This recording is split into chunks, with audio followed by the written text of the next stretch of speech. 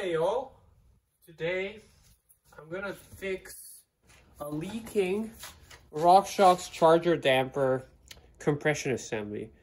A lot of these dampers leak over here, small amounts, but you know, over the course of the service interval, you often end up with enough leakage that the bladder actually caves in, and it's a little bit low in fluid. Plus, it just looks bad when your damper is leaking. Not confidence inspiring, so we'll fix it. The cause of this, by the way, is a design flaw. It's not a seal failure. So it's a U-cup seal in here, which means it needs pressure for that seal to actually seal. And the amount of pressure this bladder generates is negligible. So that's why, you know, you have a bit of oil coming through, because the U-cup seal is not quite energized with the amount of pressure that's generated by the bladder. So anyway, that's where we're at. And if you ask RockShox how to fix this problem, they will tell you you need to replace your entire damper. Or go for a walk.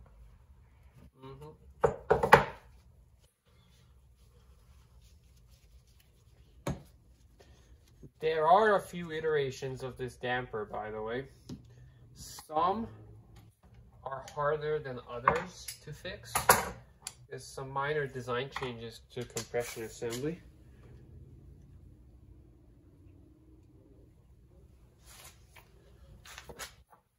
So,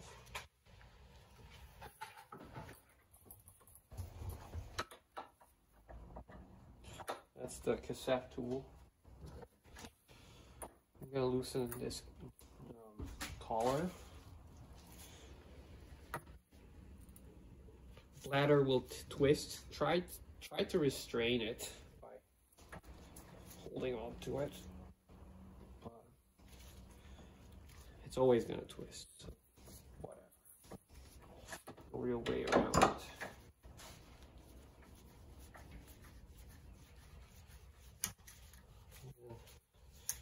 Just untwist it once it's done. Boom.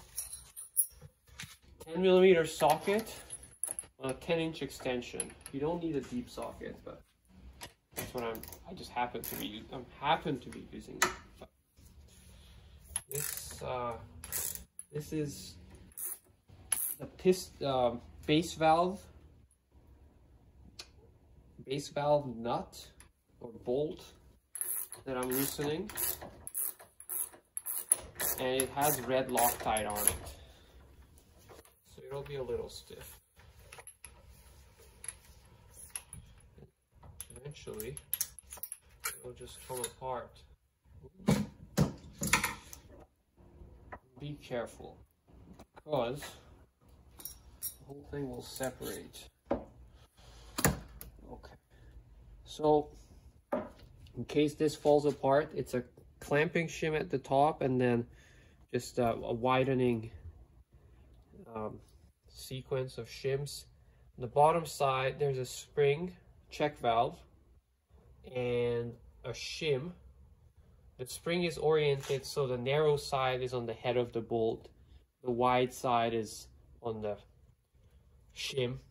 And the shim is right against this base valve. So because of this red Loctite, this didn't actually fall out, which is kind of helpful, but a lot of the times it does. So anyway, we have this. This also has an orientation. That's your high-speed compression adjuster. There's a recess on one side, that's where the spring goes, and it's oriented like that. Pushes down on these shims. Reloads them. So now to expose this, and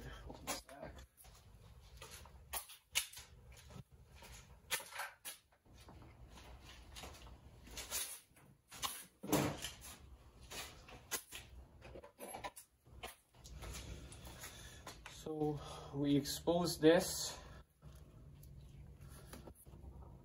little shaft. I think it's a 10 millimeter. Yes. It's a 10 millimeter. So I'm just using RockShox vice blocks.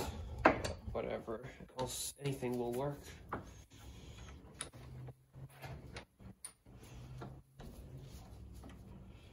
So just clamp that, and then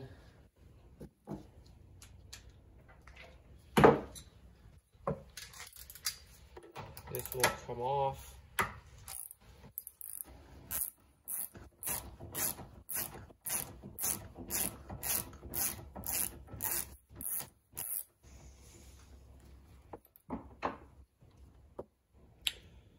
Now, need to be careful with this step.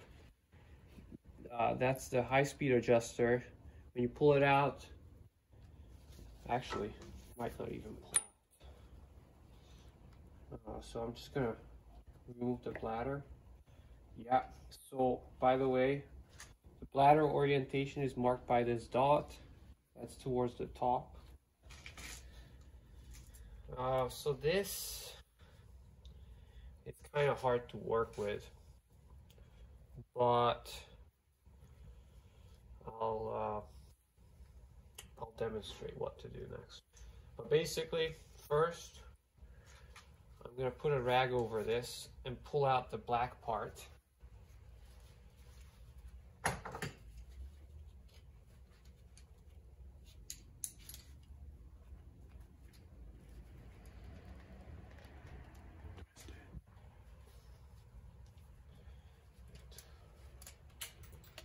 Awkward. The thing I was trying to avoid happened, which is the detents went flying. So anyway, normally you capture the detents when you do this.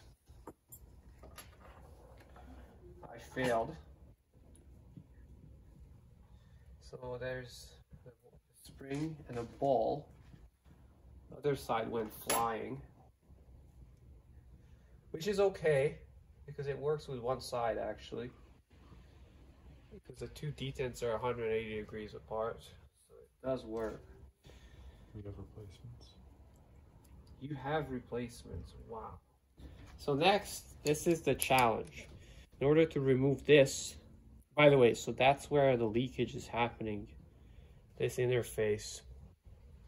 And in order to remove this and to be able to replace that seal, these brass pins need to be removed. And that's the challenging part. So I usually try punching them out first. And if it doesn't work, I move on to drilling.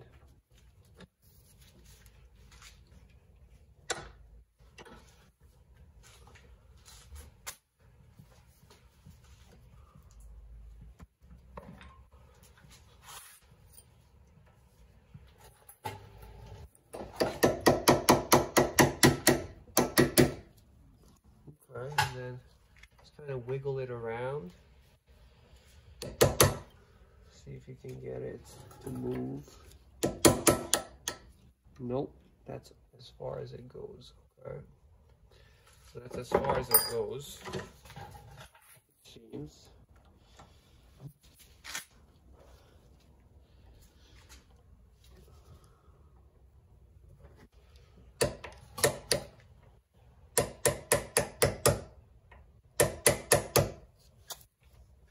Yeah, it's gonna have to get drilled out. So, drilling.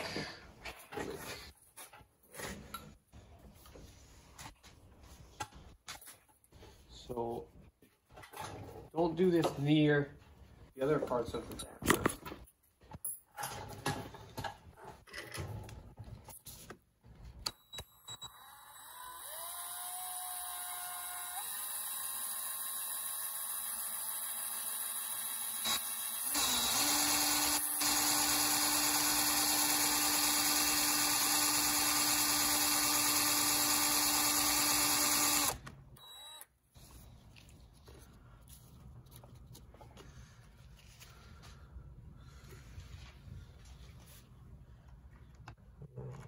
Removing a bit of aluminum. Not supposed to. Okay. So it went through. So did the drill bit.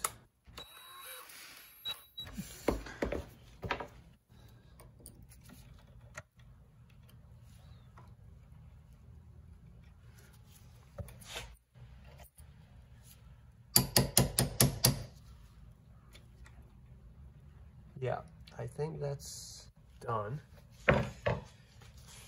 This side.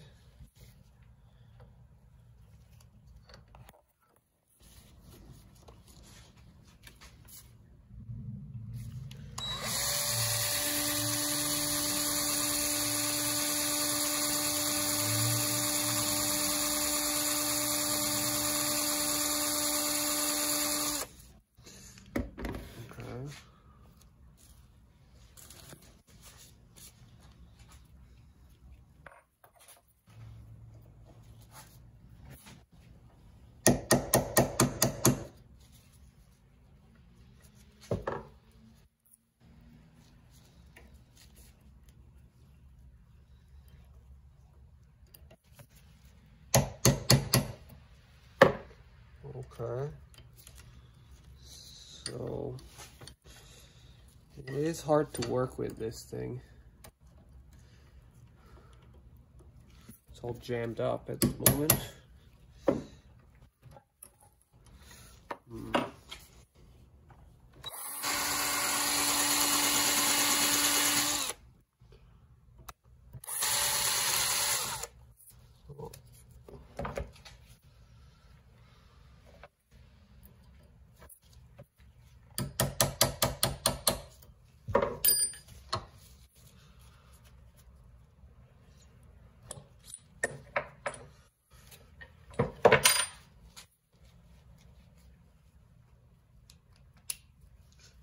Trying to free this up. One of the pins is out. The remainder of it is, oh, I was just wiggling this and that one came out. So, whole thing comes off. And then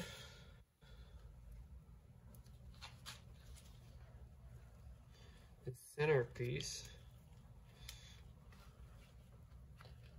Now, oh, see, there's that brass key. Jam. Need needle nose pliers. Do not exist. It's upstairs. Oh, too big.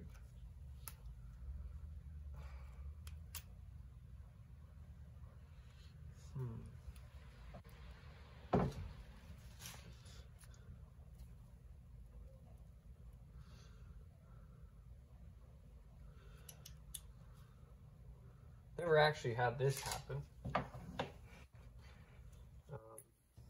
Can't get it with a pick. No.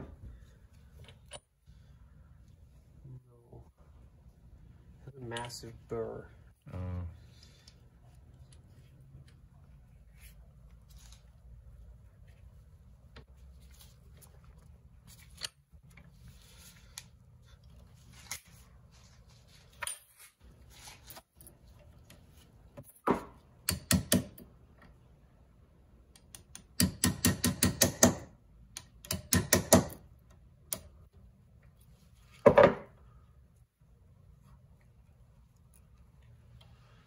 It's loosened it up. It needs to fall out.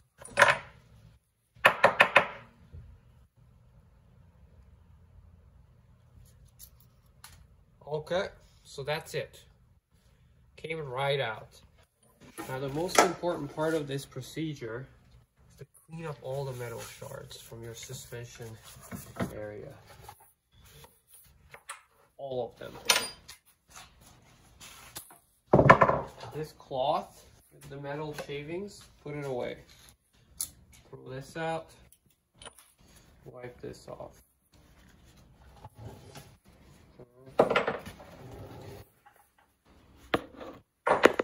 I'm going to spray these down to make sure it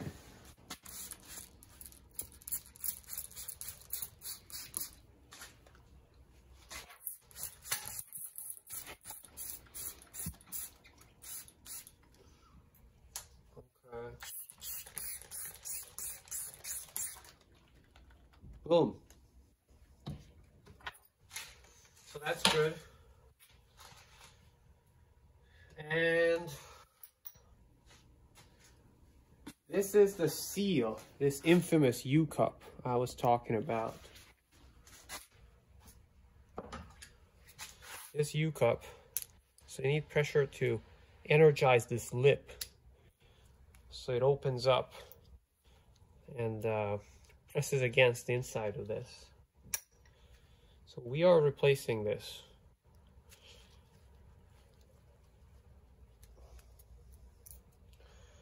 Throwing it out.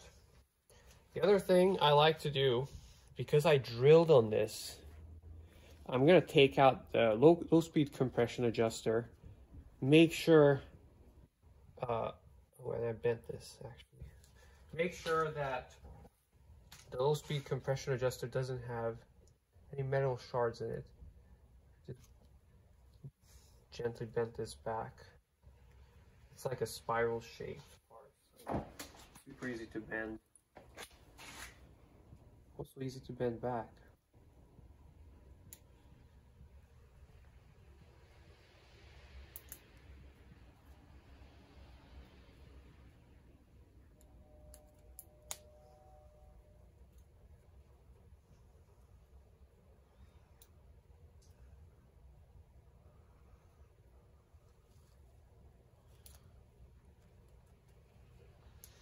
So be careful of this circlip.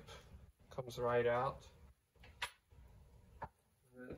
Just pull this out. Boom. So that's how that works. This thing. Ooh.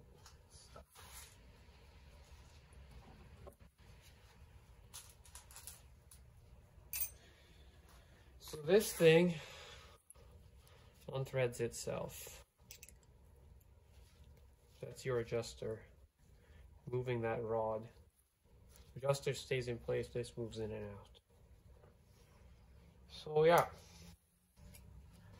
I like to replace that seal while I'm at it. Never leaks, but might as well if I've come this far. So also spray this out.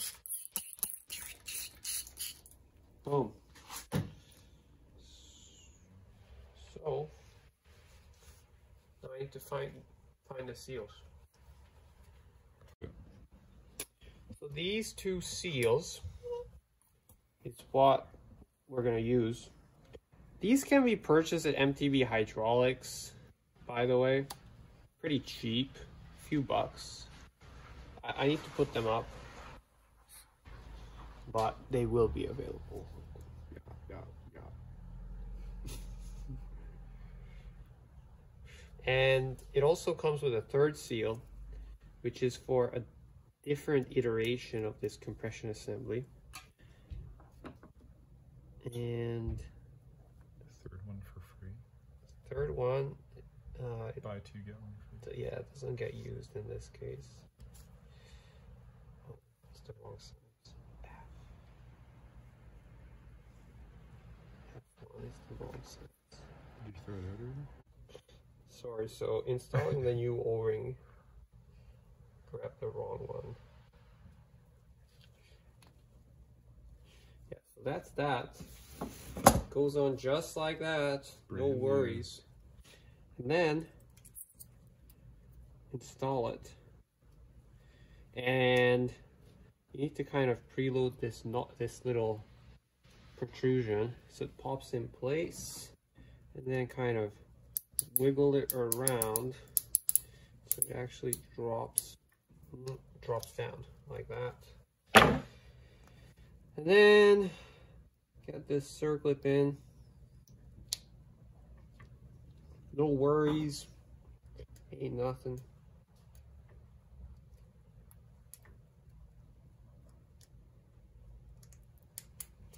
No worries, she ain't nothing. Okay. And then she moves. Okay. So I already installed the other one. That's the important seal. The one that's actually in need of replacement. Now, I lost the one side because I was too busy, you know, photo ops distracted me. So normally I don't lose it, obviously. So we just glue it in place with grease. And normally you would kind of pinch this on both sides. Line it up with one of the cutouts, decent grooves, and push her down. She goes down. So that's good. And now, there's a specific orientation for this. So you want to make sure the end of that spiral is visible there. And that's the point when you install this so that this lower hole is in line with the end of the spiral.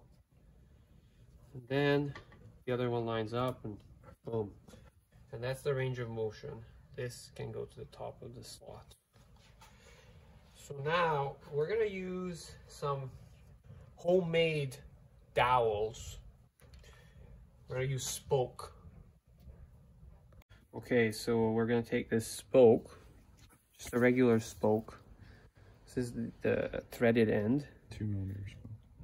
2 millimeter thickness spoke. I forgot to say that. And then we'll cut it maybe about 2 millimeters from the ends of the thread. And hold on to it.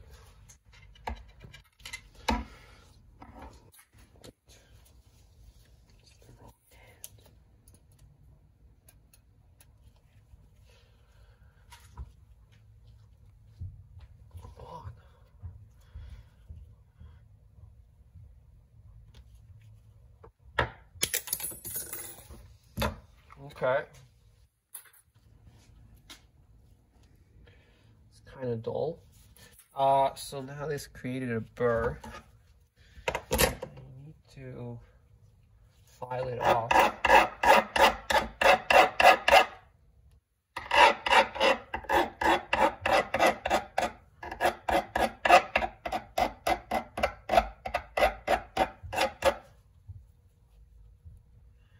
Okay. Took a file to that. And then the other end we'll cut to about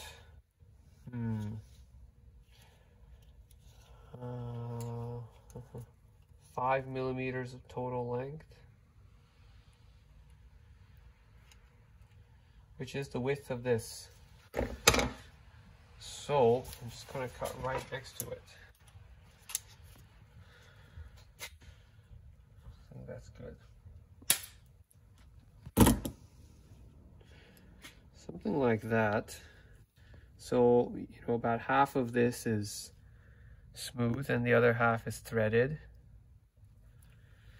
Now I'm going to file this. Try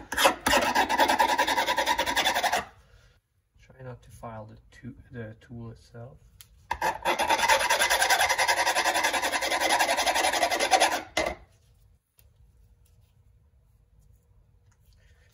Okay, that's nice.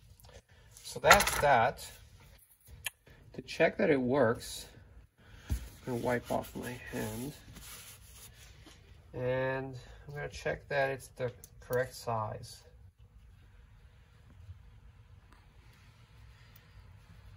Okay.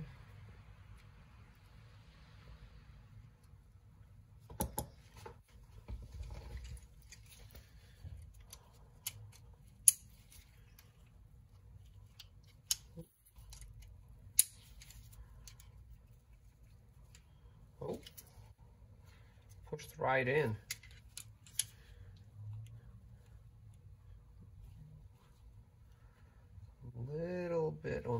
loose side actually.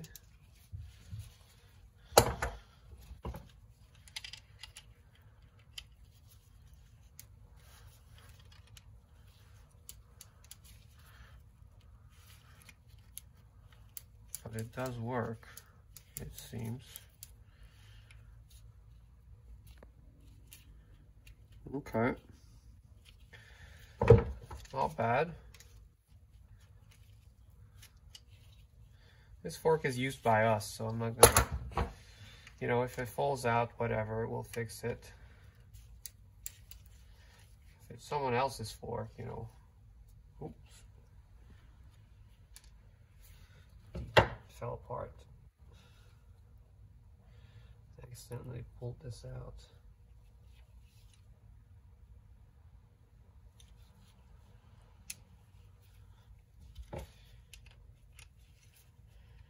So,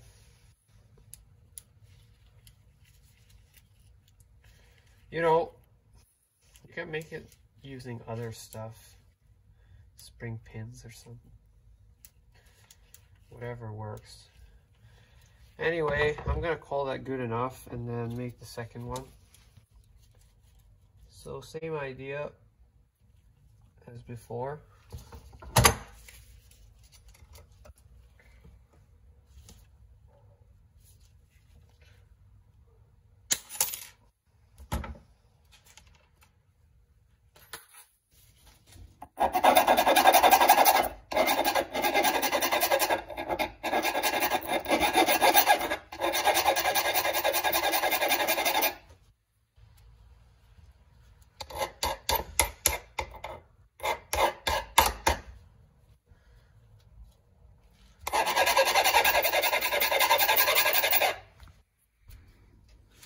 Okay.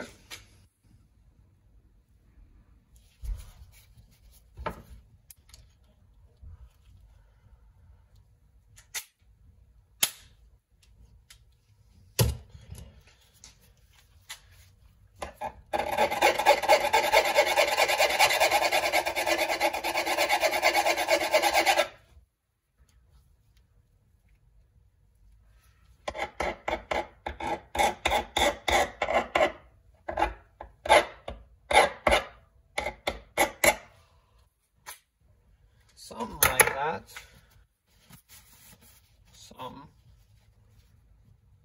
Something like that. It's on the long side, this one. Poop. Oh. Near miss. Near miss.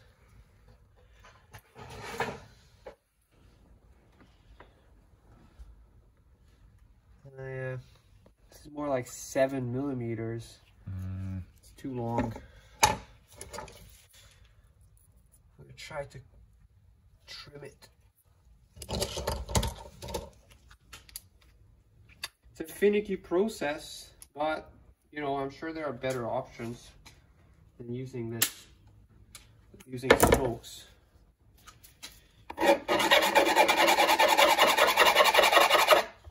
In the past, we actually got some screws machined down, so you can thread it in and then the screw narrows into the slot. But that's also a pain. So, and also kind of crappy. So now we just do this because it's equally crappy and less of a pain. So this went in pretty easily. It's on the easy side that it went in, but I think it'll work.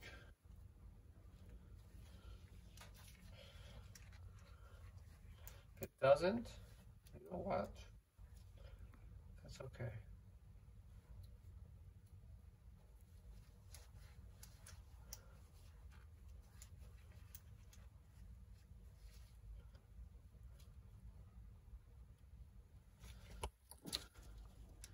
Just gonna test this. I just gently pulled on this and it doesn't seem to come out. Yeah, good enough. As long as it's your own fork and you're conscious of it.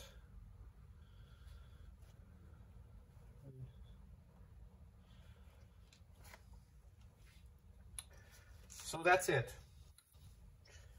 If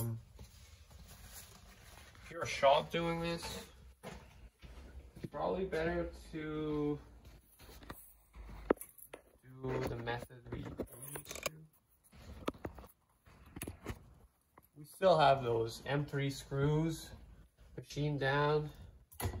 You know, if you need some, just email me. info@mtb-hydraulics.com. Same for the seal kits, info@mtb-hydraulics. Well, sorry, the seal kits are on mtb-hydraulics.com. So, yeah, if you need anything, just shoot us an email, and we'll get whatever you need. So I'm just putting this bladder back on, just slid off. You want it to sit in that groove and support this thing from the inside. Grab onto the whole thing.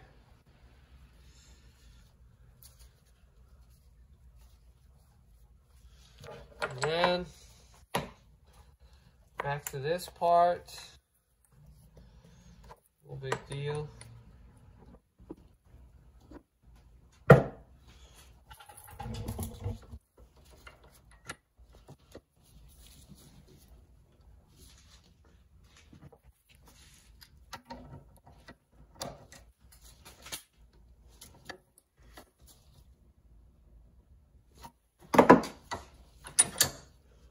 Okay, that's tight.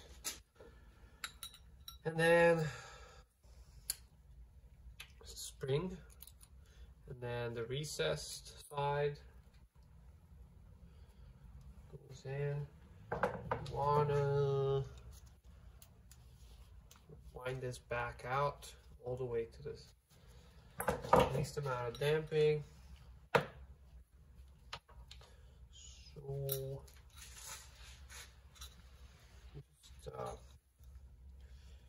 removing some of this old Loctite.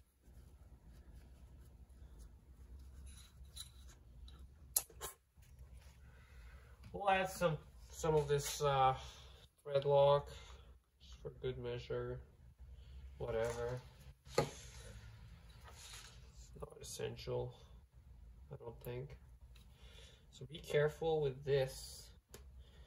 If a lot of the times the screw needs to be supported or else it falls back out. So usually just shove in the end of the extension and push on it while, you know, getting it to catch on those threads.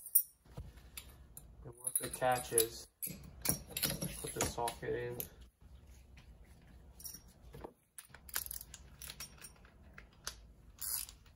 So then we're back at this point.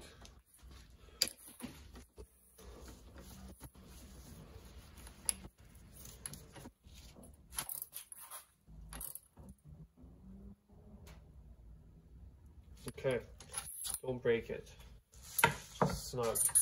And then it's a good idea to put some grease here so it doesn't bind.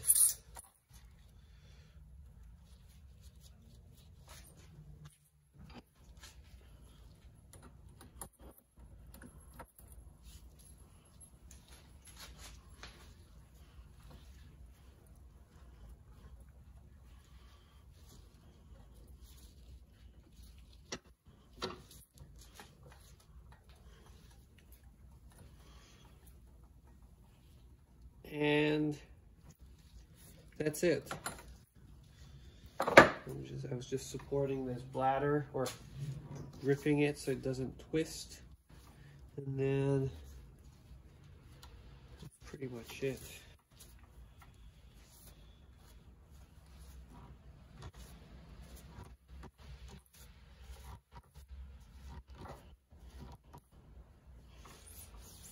So it needs some oil now. This is the maximum 3 weight.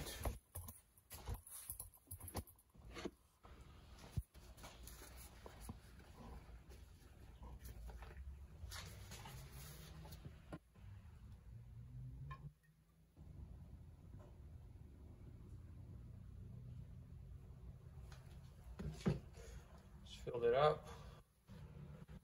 Wipe down that piston. Boom. Ooh.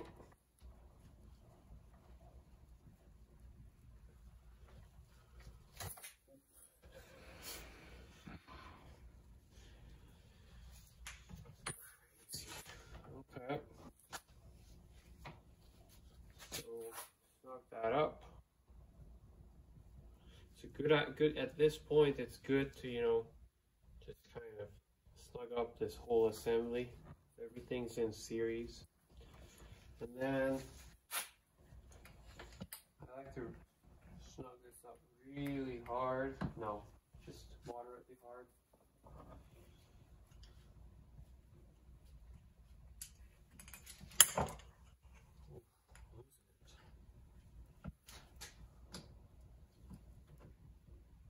Good enough. Just that much. No need for more than that. And now we'll do a bleed on this. Just gently support it like that. Something like that.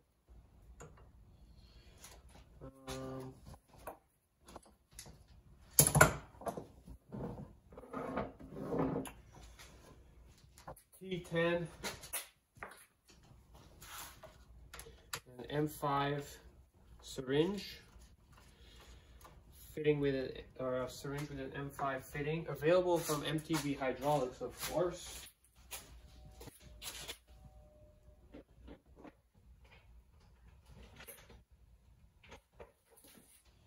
MTB Hydraulics is your one-stop shop for anything suspension. So, yeah.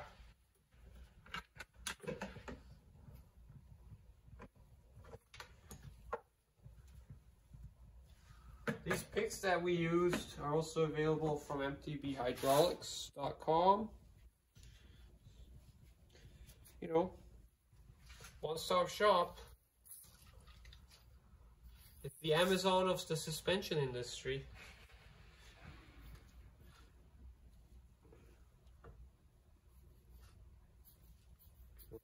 Okay, so it's very low in oil. Bladder is completely drained, so add some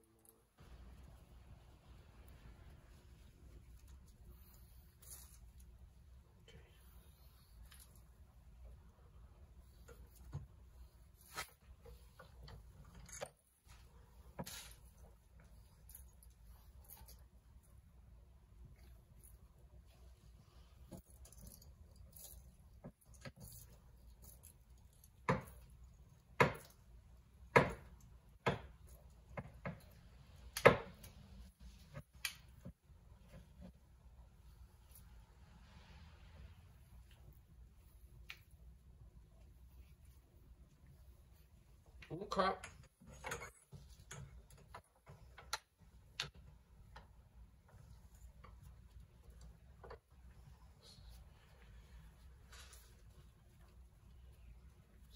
So that's it.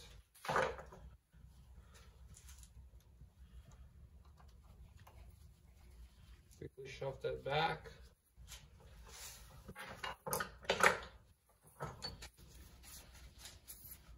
And it's done. See the adjustment range.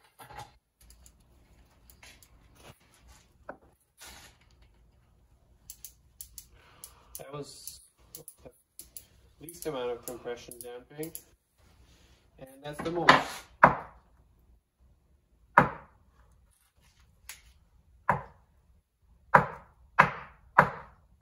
Works well.